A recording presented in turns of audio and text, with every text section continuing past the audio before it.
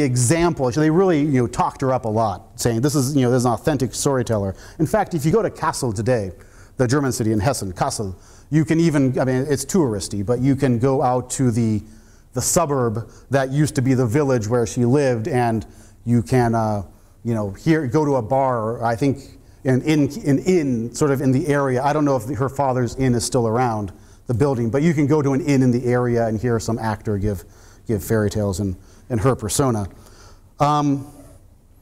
So again, we come back to that question that I mentioned at the beginning. What are we dealing with when we hold the Brothers Grimm book in our hand? Is it history, right, or is it art?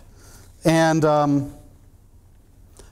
but first, I think I'll say a little bit more about who the Grimms were and why they were doing this, to answer that question. The Grimms themselves, Jakob and Wilhelm, they're called the Brothers Grimm, but there are other brothers, by the way. They had a sister, too. They were the children of an initially well-to-do family with connections to the royal government of Hessen, actually. Their father worked for the government, but he died relatively young, and that was pretty much that. The breadwinner is gone. And, they grew up as children dependent on the kindness of their connections. And that's not bad. A lot of people had a lot worse then. But, they still had it kind of rough as young men. And it didn't help that, again, Napoleon was in the process of conquering Europe at the time. But they managed to complete law degrees, since they had turned out to be much more interested in what you call popular antiquities or antiquities than in practicing law. So they ended up working as librarians in the Hessen State Library and Archives. That was sort of their first career move. And as librarians, their hobby was sort of to be broadly speaking, not historians in sort of the modern technical sense, but historians. So on the side, they published linguistic, cultural, literary, and legal history, and of course also the folk tales. And that is to say, at the time, they were among the first wave of what we call philologists. And it's a somewhat old-fashioned term for what we might today divide into several subdisciplines, namely what I listed above: literary studies, literary and linguistic history, cultural history, and as assessed through ancient and medieval texts. So, so why did they go this route? Well, the answer is kind of nationalism, and it has a lot to do with Napoleon, actually, I think. I mean, everyone loves folk and fairy tales, right? Fantasy and so forth, and that wasn't any different back then. As I said, everyone already knew the fairy tales. But the Grimms actually didn't care about fantasy, even though that's kind of the genre in which they're nowadays most often evoked. And that's also not even what they were famous for at the time. And when I say they, I mostly mean Jakob, because Jakob was Wilhelm was a very smart guy. Jakob was kind of a genius. So that's not what they were famous for in their day, right? As I said, the book sold poorly initially. Jakob Grimm became famous basically on two fronts. Oh, that's a representation of philology, all the Germanic languages. But this is what Jakob Grimm got famous for. And 4-volume works on Deutsche Grammatik, this is not the stuff of fame and fortune today, but it was back then. There was quite a lot of interest in what they were doing sort of with the history of language, or what Jakob Grimm was doing with the history of language. He published at least the first volume or two of Deutsche Grammatik, and he made quite a reputation for himself. And so that made him somewhat famous in certain circles, more educated circles. But even more so, it made his reputation such that he was able to get a professorship, a position as professor in Göttingen, which at the time was, let's see, Göttingen I think is in Niedersachsen now, but at the time it was a part of the Kingdom of Hanover. So he and Wilhelm both moved to to Göttingen within the Kingdom of Hanover. And Hanover, when they moved there, this is how they also got famous, by the way, or even how they became household names. Hanover was a constitutional monarchy at the time, but upon the death of the old king in 1837, there was this new king, his brother, Ernst Augustus, and that is him right there. It's not a great picture, but that's him. And this guy decided that he didn't need the Constitution. And this created something of an ethical dilemma for Jakob Grimm, because professors, it's still this way in Germany, but it was in also as it was then, professors were sort of like police officers, but not really. They were Beamte, or they are Beamte, that is officers of the state in a certain way.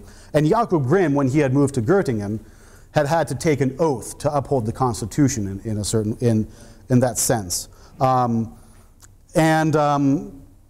So the problem was that when this guy came along and said, we don't need the Constitution anymore, he said, you have to take a new oath, to me personally.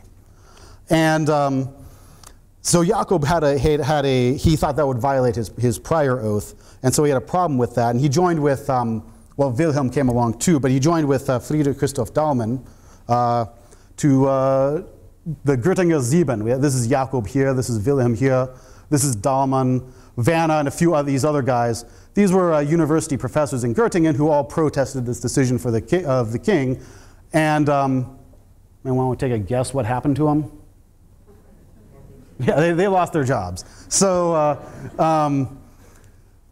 and this was kind of a blow for the university, because these were all high-profile guys. That Dahlmann too. I mean, not just the Grimms. I mean, the Grimms are nowadays the most famous of them, but at the time, Dahlmann was probably more prominent. But so it was something of a loss for the university, but they were all booted out. And so Jakob and Wilhelm packed back to Hessen, and eventually they got jobs in Berlin, that is Prussia. They got jobs in Prussia. The king of Prussia didn't want to take them on immediately, because they had just been kicked out of Hanover, and that was kind of a hot topic, because nobody at the time really wanted to hire rabble-rousers. But they were famous guys, right? So eventually Berlin, they got a call to Berlin. And that's how they became household names. In a way, it's comparable to, say, someone like Noam Chomsky today. That is, yes, people know Noam Chomsky is a linguist, right? He's famous kind of in his scholarly right, but he's more famous in a way for his political activism. And I think the same is true for Jakob Grimm, particularly, is that both of them became famous more for their political activism initially than for their philological work, and certainly not for the folk tales.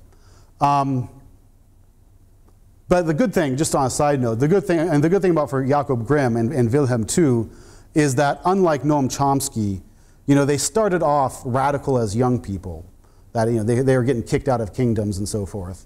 But over time, relative to society, they became less radical, not because they changed, but because society changed. Noam Chomsky hasn't been as lucky, but that's how they really became household names, was politics. So. But by this point, this is the 1830s, right? This first edition that hadn't sold very well had been published back in 1812. So again, that's not what made them famous. But at the time, what the critics got to wasn't just the question of when they published the first volume. The first question was yes, who is this for? Is it for children and so forth? And it's for children. Then the problem with the tales was really their rawness. That is, the stories were pretty, I don't mean raw in the sense of vulgar, though they could be, but they did have a story in there, like the children who played, this one didn't make it out of the first edition, it didn't get republished in later editions. It's children who played slaughter, and there's this, it's a story about, here's a kid, I'll be the butcher, you be the pig, and you'll catch the bucket, you'll hold the bucket for the blood, and they chop this kid up. And parents are looking at this saying, I'm supposed to read this to my kids, right? So, but it wasn't just that. It was that, because actually, generally speaking, the violence in the tales wasn't really the problem that people had a problem with. We're in America here. I think we understand this. People were more concerned with, say, different kinds of improper, Bart Simpson type behavior. But not just that, but also the little bit of sex that was in there was kind of, more of a problem than the violence, because actually in later editions, weird stuff like that story about children playing slaughter, weird stuff like that aside, most of the stories became more violent over time. They actually edited the tales to become, to publish villains more violently. And actually, I think I have a whole list of these here. Yeah, different kinds of ways that they changed the tales over time. So, They shot for some sort of moral improvements. Fairy tales, and Charles Perrault, for instance, the French author, he tacked on, explicit morals at the end of stories in verse. They didn't do that, but they did try to make the morals more implicit, to make them more acceptable for parents and children. So Rapunzel in the first edition gets pregnant, and they got rid of that. This other one, King Thrushbird, is basically the taming of the shrew, from Shakespeare. I mean, it's the same basic idea. So in later editions, the lady repents. There's some other. I don't want to go through these too in detail, but because the main point is over time they're trying to improve the stories to make them more viable as a book. Sort of accentuating the wickedness of villains.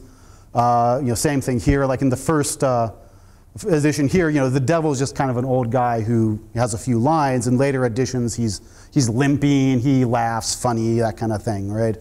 And then also changes in style. They definitely tried to make the stories more German. That is, they would replace words like in the first edition where they'd have prince, which is of course a French word or a French-derived word. They'd replace that with Königssohn, or there's actually. Technically in German, if you talk about, das Mädchen, right? This is neuter for entirely grammatical reason. This means girl, right? And girls are, of course, feminine. But in German, just by an accident of grammar and the building of how this word is constructed, it turns out to be neuter, right? The grammatical gender of the word. And Germany, nobody actually refers to a little girl as es, as it, right? In the Grimm's tales, they do, though. They keep that consistent. That sort of grammatical consistency as a part of the style. But in German, nobody actually talks like that. Little girls, they still refer to them with the feminine pronoun, sie, as far as I know, as far as I've heard. But the Grimms, they kind of kept up that sort of artificial adherence to grammar. Then the changes in narrative, just making things more logical, because folk tales aren't necessarily logical, right? But they wanted to make these more appealing to the public. So, okay, yeah, this is the next thing.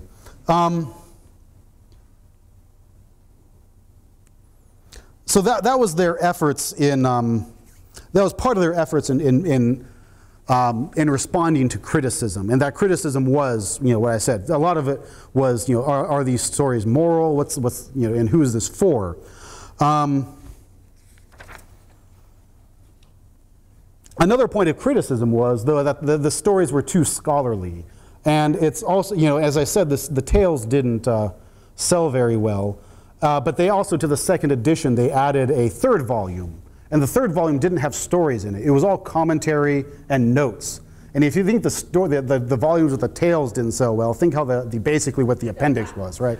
That didn't sell well either. And they got a lot of grief for that too, but they didn't actually back down on that. They made a lot of changes to the stories, but they actually kept sort of the scholarly, well, except in one exception. In 1825, and this is when the tales became actually somewhat competitive on the book market. In 1825, they cut all the scholarly stuff. They got rid of all the weird stories. They took the 50 best ones, well, best, however they defined best, and published those as the so-called Kleine Ausgabe, the small edition. And that sold decently because it was something that people actually wanted to read. And just curious, how many is that? Has anyone here read the entire collection? Yeah. A few people, yeah, okay, yeah, the Germanisten there, yeah. Yeah, I mean, it's, most people don't because there's a lot of weird stuff in there, especially if you read the first edition. So nobody actually at the time criticized them for changing the stories, for making all these different kinds of editions. People at the time thought this was great. But nowadays, people look back at that and say, well, why did they do that? They were watering down the authenticity, right? In the first edition, if the Grimms are just sitting there and editing these stories, on what criteria are they doing that? And doesn't that make them sort of, not really folklore, right? Because as I'll go back here, right? Folklore is, collective improvisational authorship, not authorship by the Grimms, right? It's transmitted orally, not on the editor's desk, right? Composed anonymously and so forth. So, critics nowadays tend to look at that and say, why did they do that? And my theory is this. you know, as I said, the Grimms are sort of broadly speaking historians, and you know, the job of an historian is not broadly speaking, isn't to sort of reproduce the past. I guess I'd put it that way. You know, amateur historians, professional historians might take part in, like, I don't know, reenactments, you know, Civil War reenactments or something like that. But nobody mistakes that for history, right? That's art. It's theater, though it's theater with, you know, a pedagogical purpose, but it's still not, you know, writing history. But there is one sort of exception to that rule, in that historians, literary critics, philologists do have to kind of reproduce the past when they make an edition of a medieval or ancient text. So, and this is actually one thing that the Grimms worked on as librarians. One of their first, not one of their first, but it was one among their first publications, is, you know, they were working in a library and they, you know, found manuscripts there, medieval manuscripts, and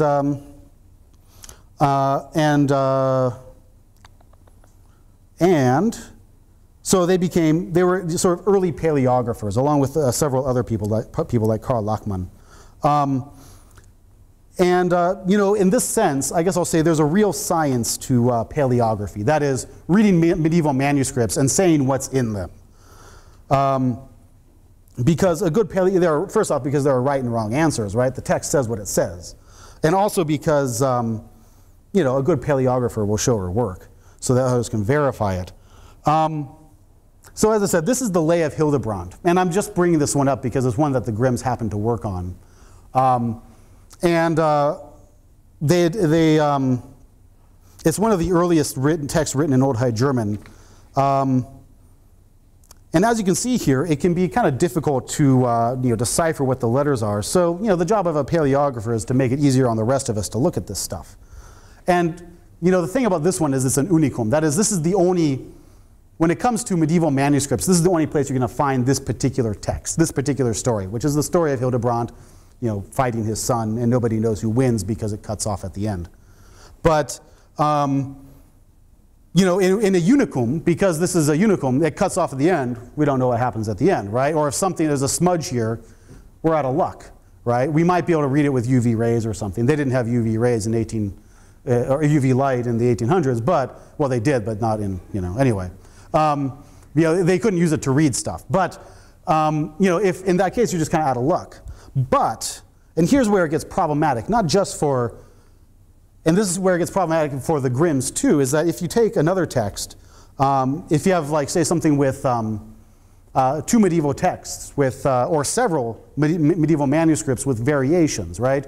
At the same time as the Grimms were working, there was this guy named Karl Lachmann who was working on various editions of the Nibelungenlied, which is sort of a national, in the 19th century, was considered the national myth of Germany in a lot, and Wagner worked on it and so forth. So, I mean, if you just take I just took two excerpts here just to show you what kind of variation that can show up in a couple of different medieval manuscripts with the same story. You see there's some pretty minor stuff here, right? Different words. Okay, there was a beautiful girl in Burgundy. Here it's, or it grew up a beautiful girl in Burgundy. Here it's just a very noble girl in Burgundy. Same basic idea. There's nobody more beautiful. You know, Kriemhild was her name, or what she was called.